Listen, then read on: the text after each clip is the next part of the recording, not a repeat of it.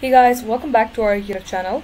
If you would like to remove your parent email from your Roblox account, today's video I'm going to show you exactly how you can do it. So first thing first, there is no direct way where you can simply go ahead and remove your parent's email, but here is a workaround that you can do.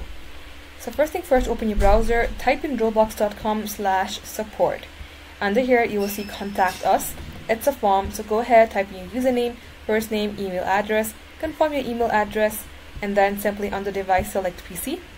Under help category, you may go ahead select others if you have an option, or you can just select on this account hacked or can't log in.